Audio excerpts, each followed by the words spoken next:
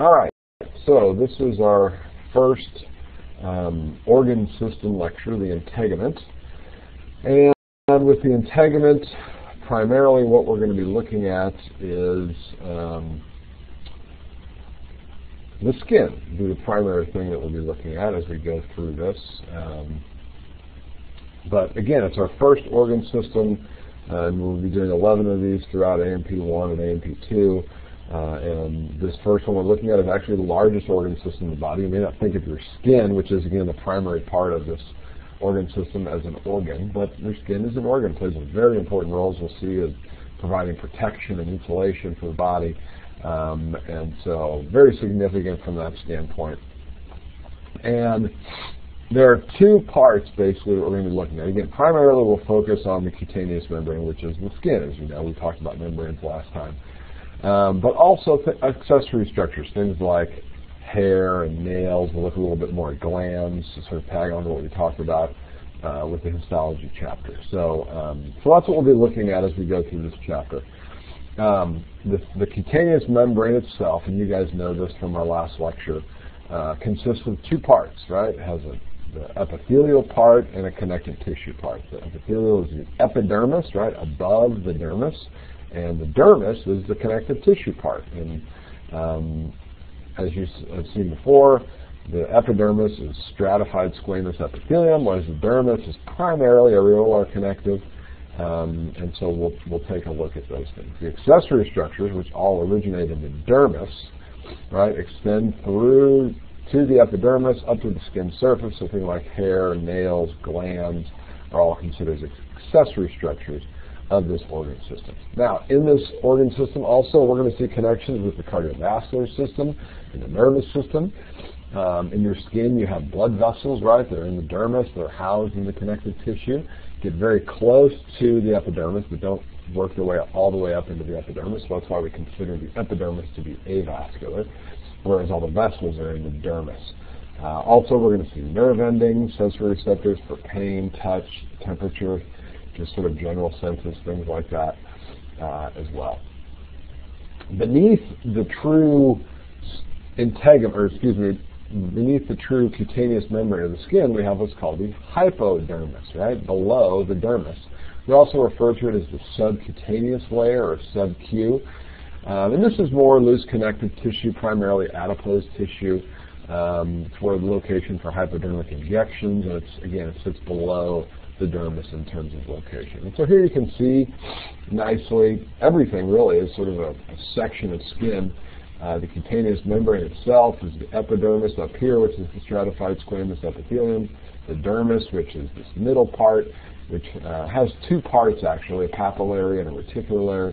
And then finally you can see the hypodermis down here, which again is primarily adipose tissue, but you'll see larger vessels that will branch up into the dermis. Right? And that's just sort of a closer look at each section. We'll be looking at each layer, close up and sort of get a feel for what's happening with each component.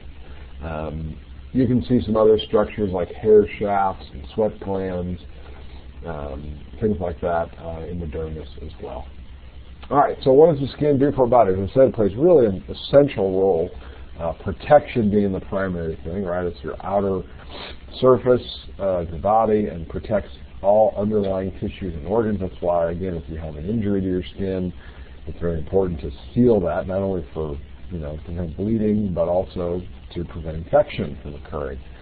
You want to provide a significant layer of protection. So that's a big function that we'll be looking at, and that's what we looked at when you guys did the histology for stratified squamous epithelium. That was the primary function, was protection. Skin can also excrete salts and waste products and water, right, through sweat glands. Can help maintain body temperature, provide insulation, but also allow for evaporation, right? So you can cool or maintain heat through our skin. And then we'll also look at the production of melanin. Melanin is a blackish brownish pigment that gives our skin and our hair its color. We'll see how that's manufactured in the skin. Production of keratin. Keratin is a really important, tough, fibrous protein that's in our skin. It's also in our hair and our nails. plays a significant role in sort of the durability and the strength that we see with these structures.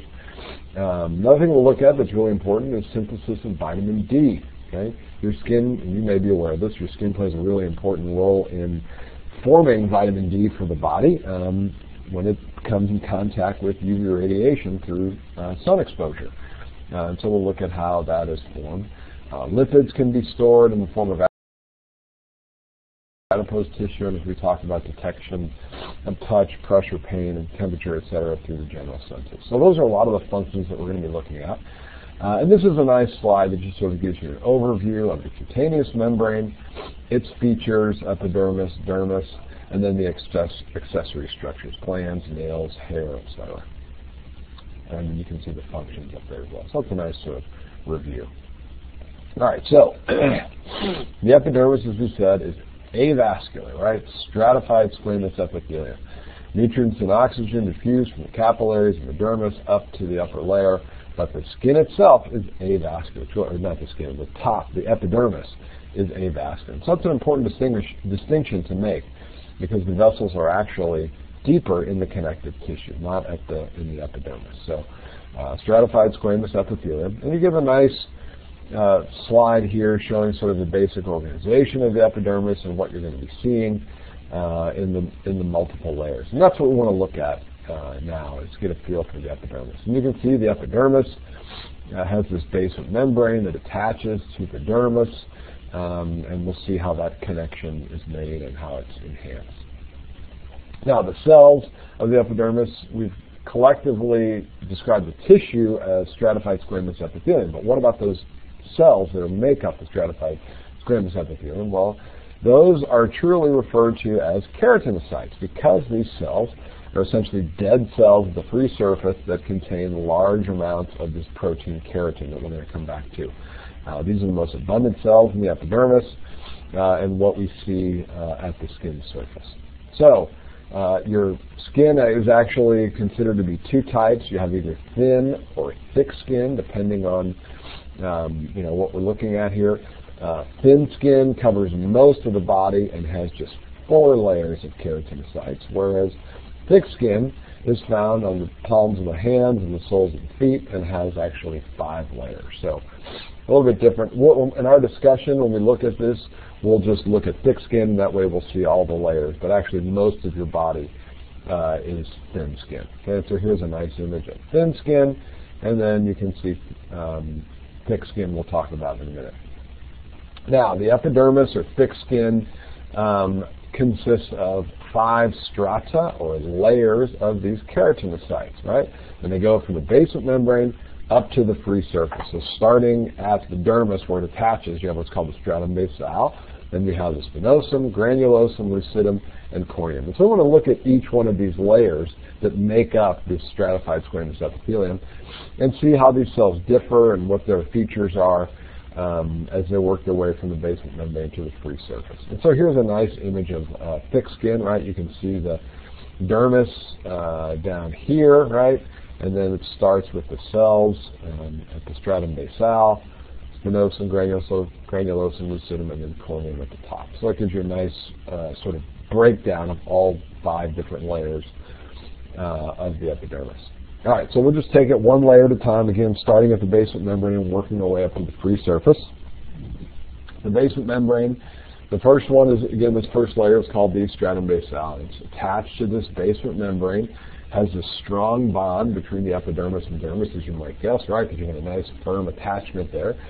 And this is basically where we find basal cells or germinative cells or stem cells. These are the cells that look kind of cube-shaped in appearance, but actually are stem cells that are dividing and remain down at their basement membrane and divide cells, and cells continue to work their way up the top to the free surface.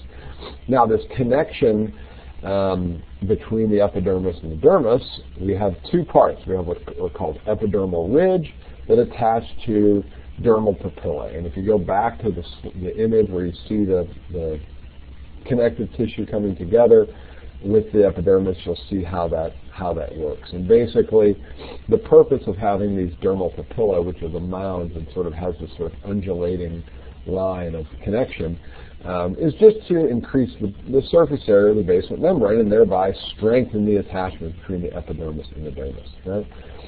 And so that's how they interface with one another. And you can see that in this right here, how it goes up and down. And you can also see it in this image right here, right? See how it goes up and down. That is the epidermal ridge attaching to the dermal papilla and enhancing the attachment between the two.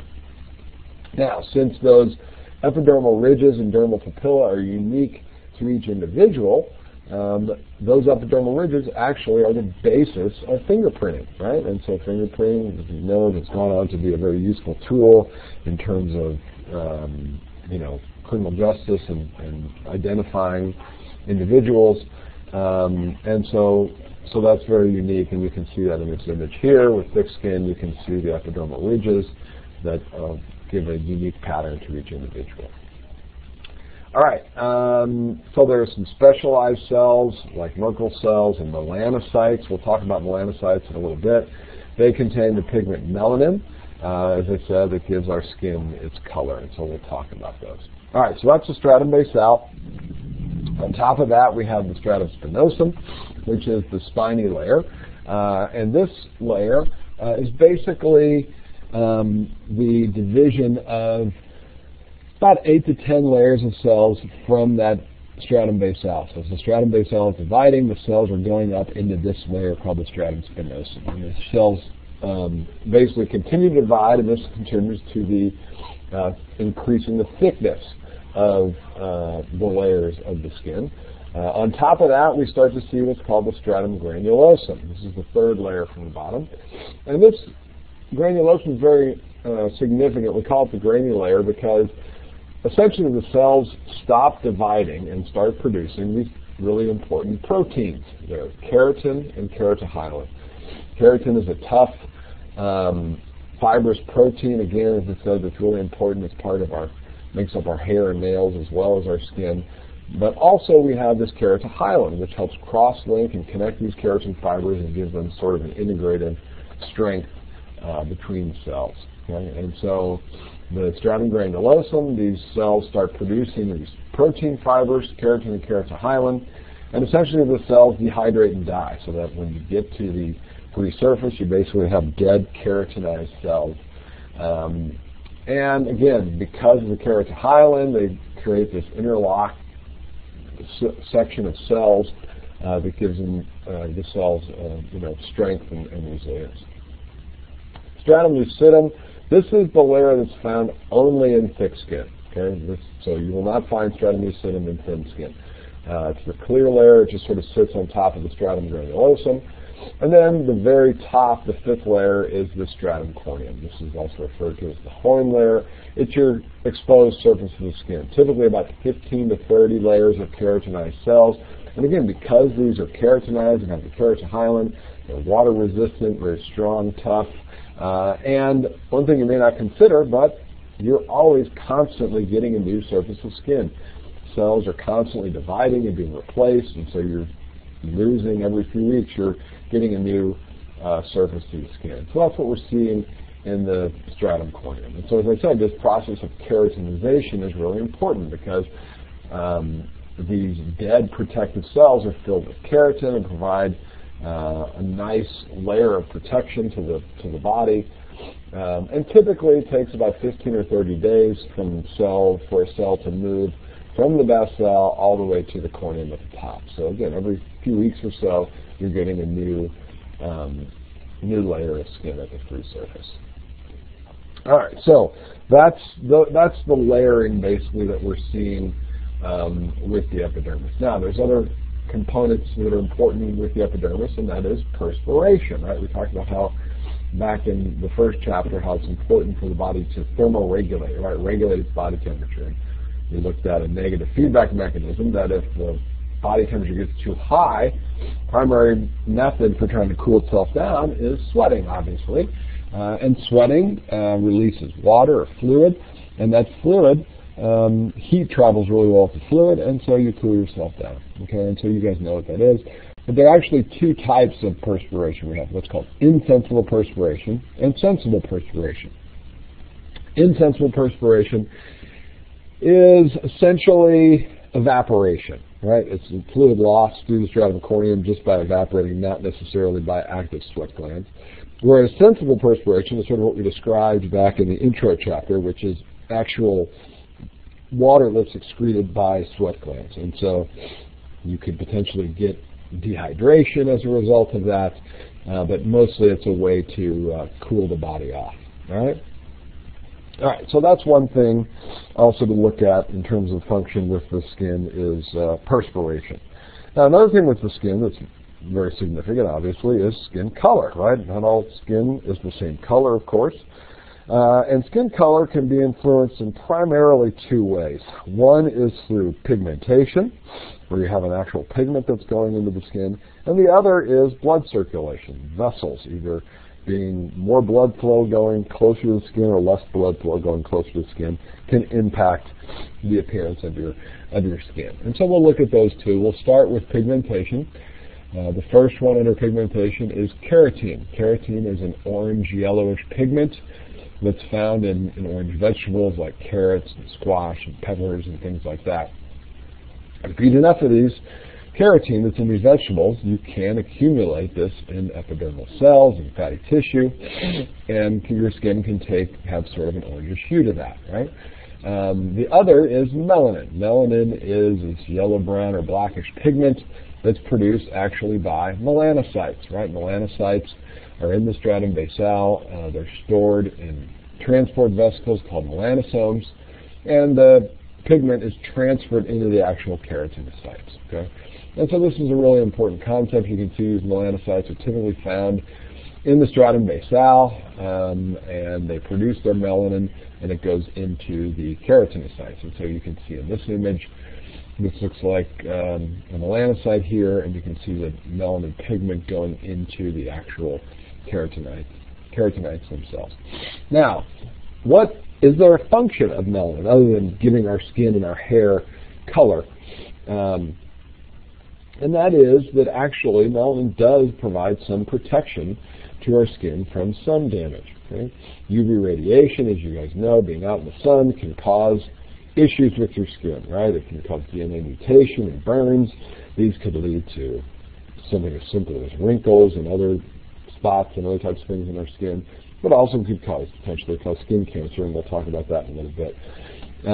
But the activation, right, you guys know when you get out in the sun more, right, your skin oftentimes can become darker as a result of being out in the skin more.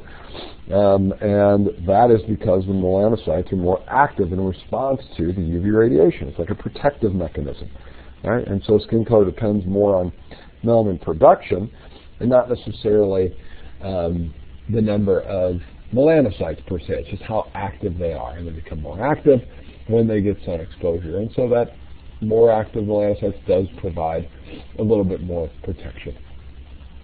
Now, another way the skin can get color is through the capillaries that come very close to the epidermis, right? We said our vessels are found in the connective tissue, and they go very close to the epidermis. And I believe you guys know probably that blood cells, when they're bound to oxygen, right, oxygenated blood cells can contribute to sort of a reddish color. And so, for instance, if you're hot, blood vessels will dilate closer to the skin, and the skin is going to take more of a reddish hue. And the opposite can happen, right? Very cold outside, your body's more concerned with keeping warmth and keeping blood closer. You might have blood flow decreasing to the skin surface, and the skin will pale somewhat, right? And so the activity of our blood vessels and how much blood is flowing through, whether closer to the skin or less to the skin surface, can impact skin color. Okay? Cyanosis would be sort of an extreme case where you had a bluish skin tint by severe reduction in blood flow or oxidation or dehydration. Those types of things could cause cyanosis. Now, there are some illnesses that are associated with skin color you might be familiar with. One that I'm sure most people are familiar with is jaundice, but there are a few other ones that you may not be as familiar with. We can take a look at those. So, jaundice is the first thing. Jaundice is the buildup of bile produced by the liver, giving the skin sort of a yellowish or orangish color. And essentially, this is bile is produced. It's a natural process produced by the liver, helps with the digestion and breakdown of fatty acids, essentially. So it's a very normal process. But if excess bile is being produced and not being stored properly or dealt with properly, then it could spill over into the epidermal tissue. And the danger part is that bilirubin, that's part of the conversion of the bile, if you get excess in the blood, can move in the bloodstream and the brain tissue and be very dangerous to the brain tissue. So jaundice is something that, newborns can happen as their little sort of digestive systems are still sort of figuring things out. You can get an excess production of bile and potentially have some jaundice. Addison's disease is another one, disease of the adrenal gland resulting in increased production of ACTH, and it ultimately leads to excess MSH. MSH is melanocyte-stimulating hormone, and that gives skin darkening. So that's Addison's disease is an example of that.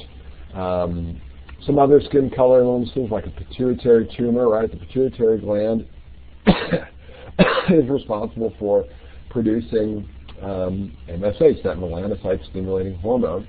And if you have a tumor on the pituitary gland, it's potentially you could get excess MSH being released, and that can lead to skin darkening. And vitiligo is just a loss of melanocytes, in essence, a loss of color. All right, another really interesting, cool thing the skin does for the body is help with vitamin D production. The skin actually can manufacture vitamin D for our body. And this is really important because vitamin D is not something that's easily found in everyday foods. I know there is vitamin D fortified milk and some other, you take a supplement and some other types of things, but vitamin D is essentially the primary way most people get it, if they're not doing those things, is through sun exposure. And so essentially the epidermal cells can produce this vitamin D, or also known as cholecalciferol, in the presence of UV radiation. So for this to work, for your body to manufacture vitamin D for itself, it needs to be exposed to sunlight. And when you're exposed to sunlight in the presence of UV radiation, the liver and the kidneys essentially convert that vitamin D that's been manufactured into what's called calcitrol. And calcitrol, as we'll talk about later with the skeletal system, aids in the absorption of calcium and phosphorus. Your bone, 2/3 of your bone is made up of calcium and phosphorus. So you can see that's really important, right? And so insufficient vitamin D, we know, can cause bone issues like rickets, okay? Now, there's a whole other host of studies and other types of things looking at potential implications with insufficient vitamin D for the body, from immune system function to nervous system function. So it's something I think we're just sort of at the tip of the iceberg in exploring vitamin D. But it's a very important vitamin, and your skin has the ability to manufacture it. And so this is just sort of a nice slide showing how it works, right? Sunlight starts, is the key to the whole process and basically forms the cholecalciferol, which goes to, part of it goes to the liver, which then helps form calcitrol. Calcitrol helps with the absorption of calcium and phosphate in the digestive pathway, and therefore you can increase in the strengthening and increase your bones. And without that, right, you get sort of a softening of bones, and so rickets, you can see here, is kind of the bowing of the legs is what can happen with rickets. All right, so vitamin D really important for the body, and your skin can manufacture that. All right, so another really important feature of the skin, or not important feature, excuse me, other important thing to know about the skin to look at is skin cancer. It's obviously something that's very well known. It's the most common form of cancer out there. Cancer in general is the number 2 cause of mortality. So this is the one that you're going to see the most of all the different cancer types. And skin cancers essentially are classified based on the type of cell or location layer of the skin. And so you have what's called basal cell, squamous cell, and melanoma in terms of the different types of cancer. Okay? And so this is a nice slide sort of summarizing what we're talking about. You have squamous cell, basal cell, which are cells from the epithelial cells that are ultimately turning cancerous. And then a melanoma is when a melanocyte turns cancerous. And so it gives you a nice idea and overview. So we'll look at some of the features of all these and what the, how they progress and their survival rates and other things like that. All right, so the first thing we want to look at is a basal cell carcinoma. This is the most common form of skin cancer, but it also has the highest success rate in terms of cure rate. So if someone has a basal cell carcinoma, chances are, if they caught it soon enough, 95% chance they're going to be fine. So that's good news, right? If the most common type of skin cancer you see is also the highest, has the highest success rate, then that's a good thing. Found in the stratum germinativum, which also helps with speed and discovery of diagnosis, right? If these cells are coming up to the free surface, it's easier to identify them. And typically is a small, shiny sort of bump on the head, neck, or arms in terms of a basal cell carcinoma. So that's the significance of basal cell carcinoma. Second type is what's called a squamous cell carcinoma.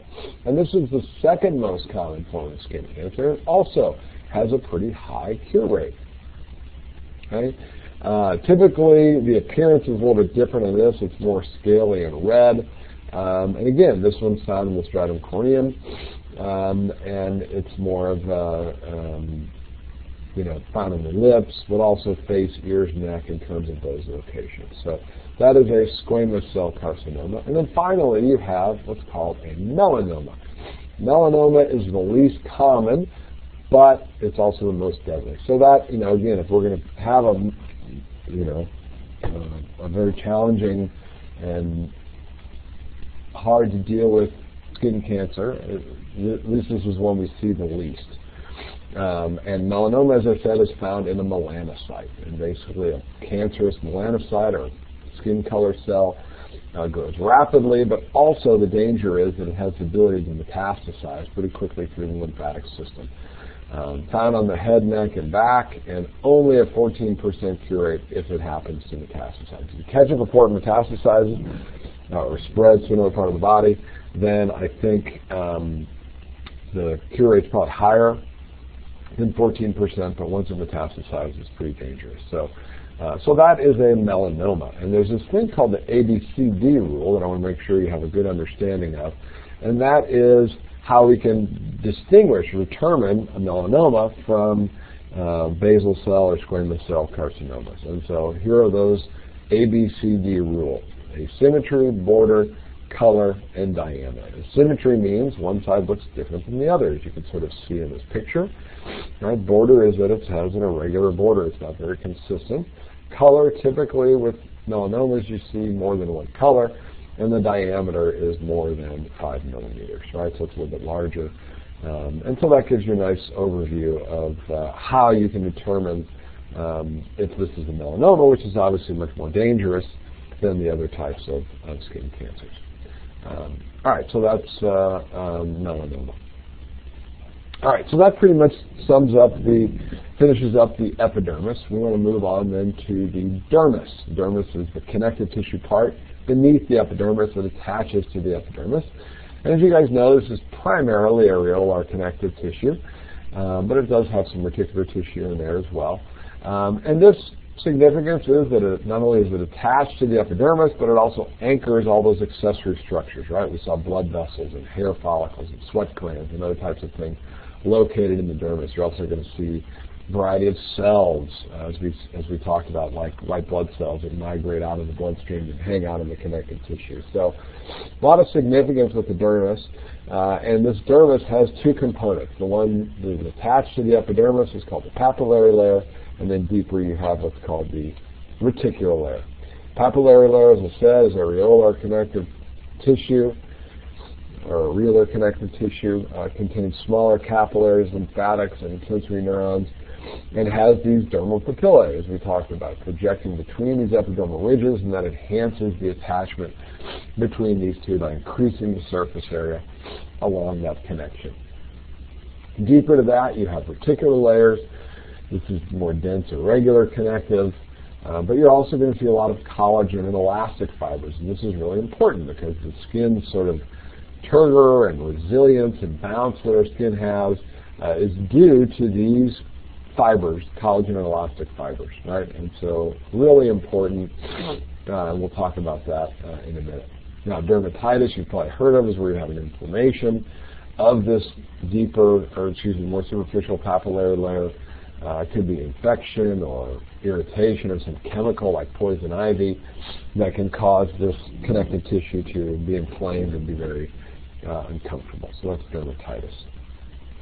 Now, as I said, it's really important that your skin have this strength and elasticity, and most of the strength and elasticity comes in the dermis, right?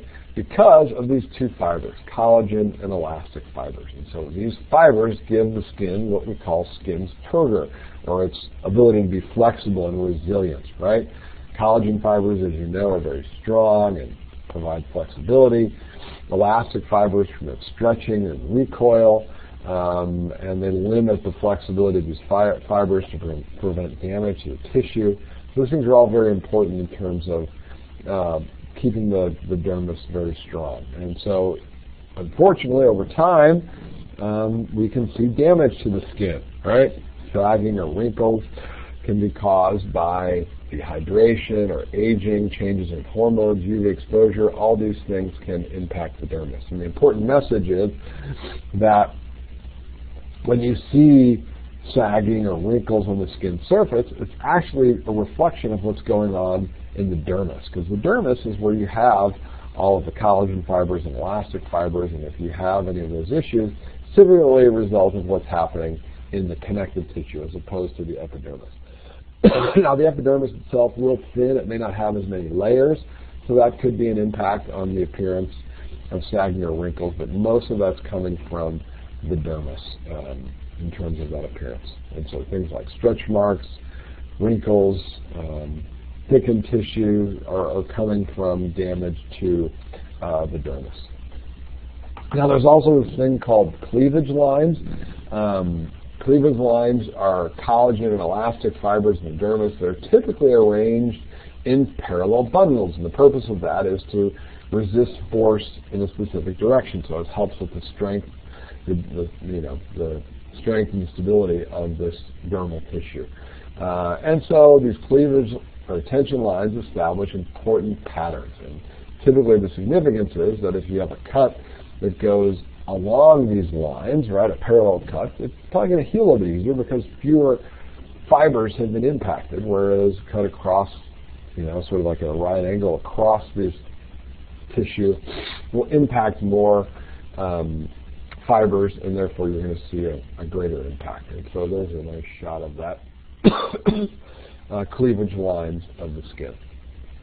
All right, so that's it for the dermis. On to the hypodermis, right? The hypo is the subcutaneous layer, so it's truly not a part of the skin. It's beneath the skin.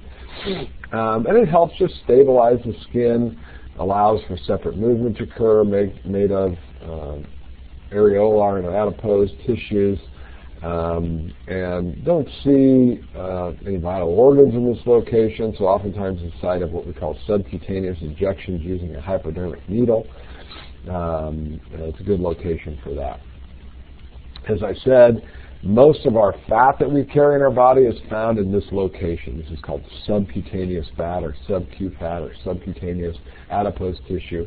And this is what is reduced in what we call liposuction. We try to remove some of that adipose tissue. All right? And there you can see the adipocytes, and you guys have seen adipose tissue already under the microscope, and in the histology chapter we talked about that. And this is where an abundance of that adipose tissue is located. All right, so that's the primary portion of the integument, is the skin. And we talked about the epidermis, the dermis, the hypodermis, and all the different features and functions.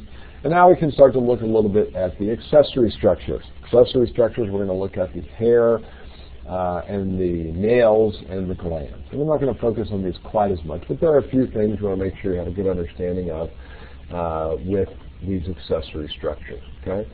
So as I said, hair follicles, sebaceous glands, sweat glands, nails, all are integumentary accessory structures. They're located in the dermis and project through the skin surface. So really important from that standpoint. We'll do hair first. The human body is covered with hair pretty much all over except like your hands and feet, bottom of your feet essentially. And the function of hair is really just to protect and insulate, right? Guards openings, these hair endings are attached to nerve endings, so they are sensitive to very light touch, but the hair itself is a dead structure. So like when you get a haircut, obviously you don't notice that, but if someone yanks the hair out of your head, you'll notice that, right, because it's attached to a nerve ending. Okay?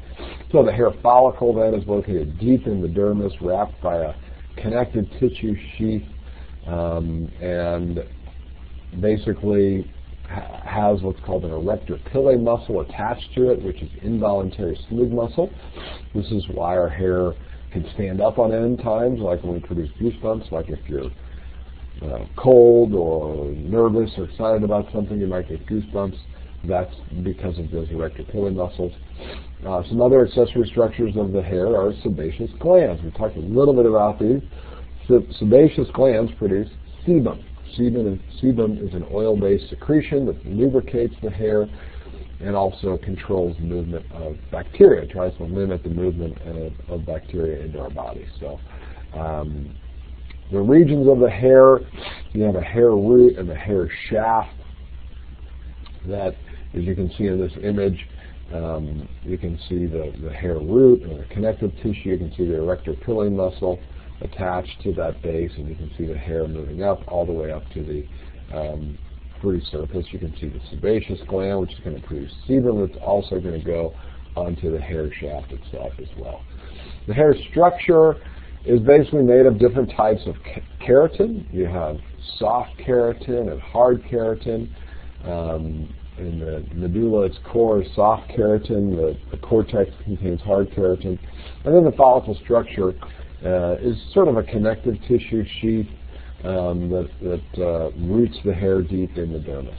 And there's a nice histological section of that in that location. And there you can see some images of the cuticle and the cortex in those structures. So hair production begins deep in the hair follicle and divides just like our skin does, pushes hair up and out of the skin onto the skin surface, made by dividing layers of cells. And as we talked about, I've already talked about the medulla, cortex, and the cuticle. And again, keratin is the primary structure. It's keratinized. It has the soft and hard keratin that it's made of. And these different layers, as you can see, I wouldn't be as concerned about that. Mostly I want you to know sort of what it's made of. And don't worry about the hair growth cycle as much. What I do want you to know is the different types of hair. Actually, all hair is not the same in the body. You have what's called lanugo hair, vellus hair, and then terminal hair. Lanugo hair is actually hair that is embryonic hair that's actually shed before birth, so we don't really ever see that. That's lost before birth. So the two primary types we have as we grow up and then become adults is vellus hair first and then terminal hair. Vellus hair is very soft, fine hair that covers the body's surface, right? You can see it all over. I sort of refer to that as like a peach fuzz. Very soft, fine, non-pigmented. And those oftentimes give way to terminal hairs, which are much thicker, coarser, pigmented hairs on your head, your eyebrows, eyelashes, pubic hairs, things like that are all considered to be terminal hairs. So you have lanugo, vellus, and terminal. So make sure you have an understanding of those three different types of hairs. Hair color, just like our skin, is produced by melanocytes. Melanocytes, what color is produced is determined by genes. Melanocytes produce the melanin, it goes into the hair, and that gives our hair its color. And so as we age, right, gray hair, as we all associate with older individuals, is really just a lack of melanocyte activity, right? Our melanocytes become less active as we get older, and so you lose that color, right? as a result of the lack of melanocytes. All right, so that's hair. Next accessory structure we want to look at are glands, right? And the two types of glands we want to look at are sebaceous glands and sweat glands. That's what we're going to focus on. Sebaceous glands, as you guys know, as I already said, are oil-based glands. They produce sebum, which oils the skin. They're made of holochrome-type glands that produce sebum, where the entire cell is shed. We talked about those back in the histology chapter. And sweat glands are actually two types. You have apocrine sweat glands, which, as you know, the apical portion of the cell is shed. And then you have merocrine sweat glands, which we also talked about, are just watery secretions where the cell remains completely intact. So we're representing all three of the different types of mode of glandular cells that we looked at in the previous chapter here in the integument. So first we'll look at sebaceous glands. Again, these are oil-based glands, typically simple branched alveolar glands, and they produce sebum, right? Sebum is discharged onto the skin surface.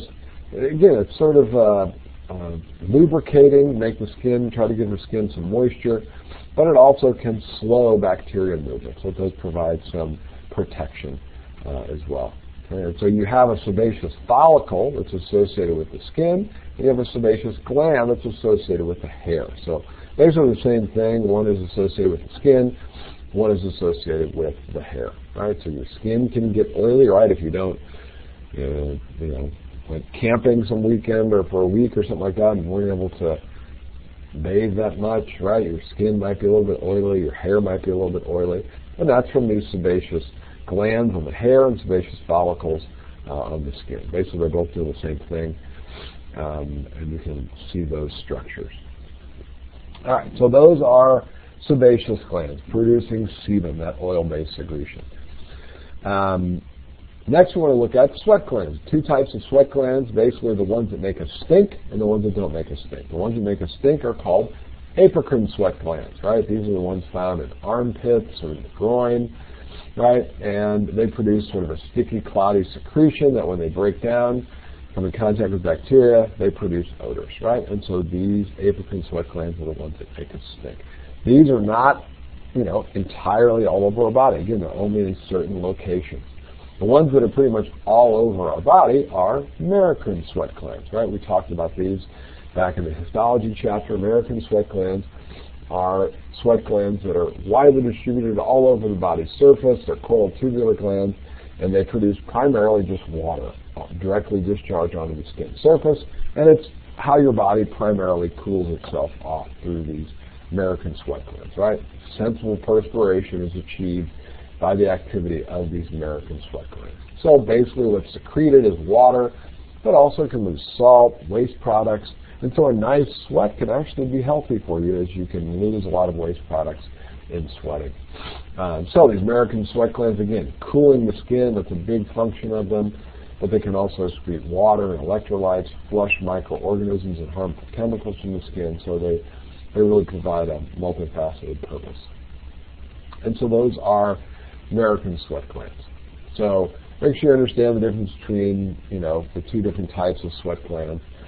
Some other integumentary glands that we talk about, mammary glands, we talked about those already back in the previous chapter.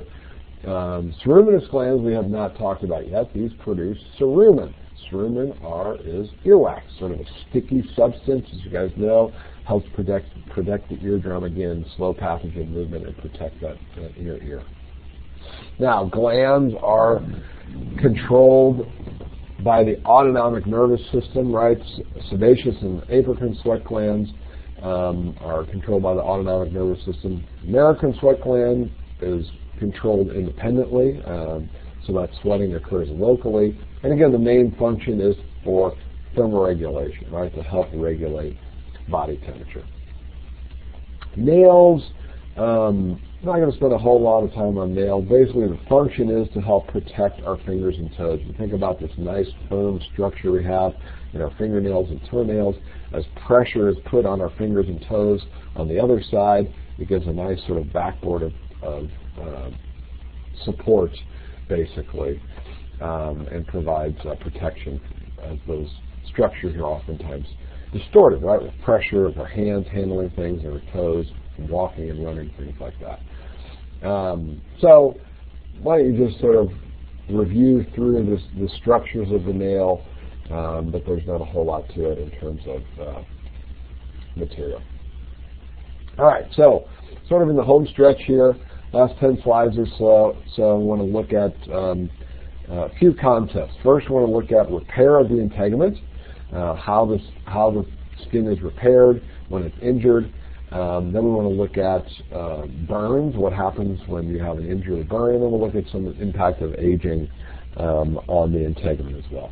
First thing is repair of the integument. As we know, skin can regenerate effectively because stem cell. You already have the stem cell division system in place, so if you damage the skin, right, these cells are just starting to divide and will replace what's lost.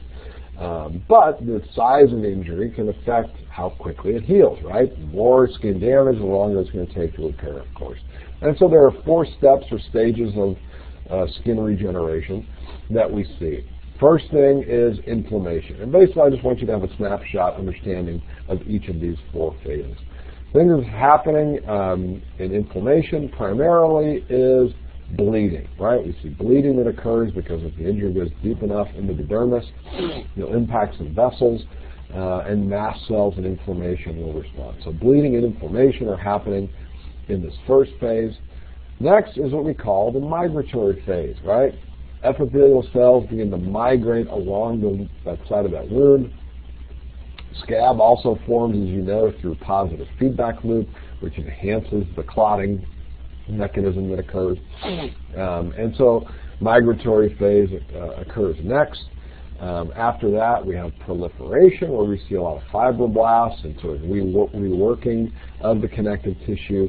The scab is starting to be undermined in that location. And then finally, we have what's called a scarring phase, where the fibroblasts lay down a lot of fibers, collagen fibers, and so you may have a higher, incidence of fibrous tissue in that connective tissue, and a result might be a scar at the top. Again, that's a result of what's happening in the dermis, not as a result of what's going on in the epidermis, right? The dermis is where that scarring is occurring. All right, so those are the 4 phases. So make sure you have an understanding of those 4 and how they, a snapshot of what's going on with each one of those. Now, burns is another really important thing to understand, is that burns can be very dangerous for the body, of course, obviously, as well. And you've probably heard of a 1st degree, 2nd degree, 3rd degree burn. I don't know exactly what that means, and it really just refers, of course, to the severity and how deep the burn went, right? So you have 1st degree, 2nd degree, 3rd degree. 1st degree is impacting only the epidermis. So a sunburn, a pretty good sunburn, that's a 1st degree burn. If you're a burn of some kind that impacts the epidermis and goes into the dermis a little bit, that's 2nd degree. And obviously the most dangerous is a 3rd degree burn, because you're losing the epidermis, dermis, and then even some of the subcutaneous. So that is the most dangerous. Because burns 3rd degree burns that cover more than 20% of the skin surface can be dangerous just to life, right? You may not be able to hold fluids as easily, right? You might be losing fluids and electrolytes, which can impact the electrical activity of your heart and your body. Maintaining body temperature can be impacted, and then again, just protecting itself from pathogens and other types of things. So if you get to that 20% range, it's pretty significant. And so there's this thing called the rule of 9s that I want you to know that estimates the percentage of surface area impacted by a burn. And so it's a nice little tool to have, actually, so you can sort of get a feel for what percentage of the integument is dedicated to what part of the body. So for instance, the head, and you just need to worry about the adult for now, the head is 9% of the skin surface, right? Each arm is another 9%. The trunk is 36, front and back of the trunk is 36%, and then each lower leg, or each leg, is 18% each. So, if you have just one leg that's really badly burned, right, you're pretty much right at the threshold of serious danger to your system and survival. So, so make sure you have a good, just sort of snapshot. Again, that's just general good information to have. of understanding how much of the integument is dedicated to what part of the body. All right, last thing I want to look at here is just the effects of aging on the integument. And essentially, the bottom line with this impact of aging with the epidermis is that cell division slows as we age. We talked a little bit about that last time, but basically the cell division that we have in place of the epidermis slows. Metabolism across the board slows. We don't have as many cells. So the epidermis, as I said earlier, is thinner typically in an older individual, right? You don't have the cell division rate is not as high, and so you just have fewer cells, so therefore you have a thinner epidermis, which can mean slower repair. You may not be able to produce as much vitamin D for yourself. You're not going to see as many melanocytes. Melanocytes can be less active. So as I said before, that gives you gray hair and pale skin. But again, that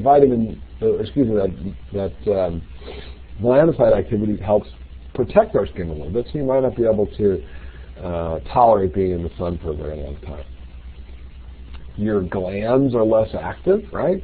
And so it's talking about sweat glands and sebaceous glands, right? You may not be able to cool down as easily, right? Because your sweat glands may not be as active. Your skin may be drier as we get older because the sebaceous glands aren't as active, right? Not producing that sebum, that lipid for the skin. Blood supply is a little bit less. You have slower healing. Again, also, leading to an ability to overheat. The dermis itself, as we talked about, as we get older, sagging and wrinkling can occur because the dermis just does not have as many fibers, right? Not as many collagen and elastic fibers. And so as a result, you lose some of that elasticity and resilience and bounce to your skin as we age. Fewer hair follicles, changes in distribution and the location of the fat and hair can also be significant. All right?